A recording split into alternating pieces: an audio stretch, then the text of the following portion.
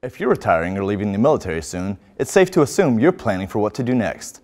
Petty Officer Gabriel Katico shows us how one retired sailor at Fleet Activity Sasebo chose to pass on her knowledge, training, and skills to our country's future generations.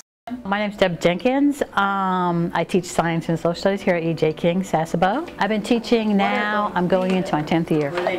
I was part of the Women in the Navy program. I was one of the first set of women on board ships. Spent 22 years, loved every minute of it. It was a very good career. It set me up for my career today. My long-term goal was to get my degree in teaching. I'm a Navy person, and I felt that I would be best suited for working with military students. This was the best scenario for me, is to go back and give back to my military. I wouldn't change my life for the world. The best decision I ever made was to join the Navy because it made me the person I am today.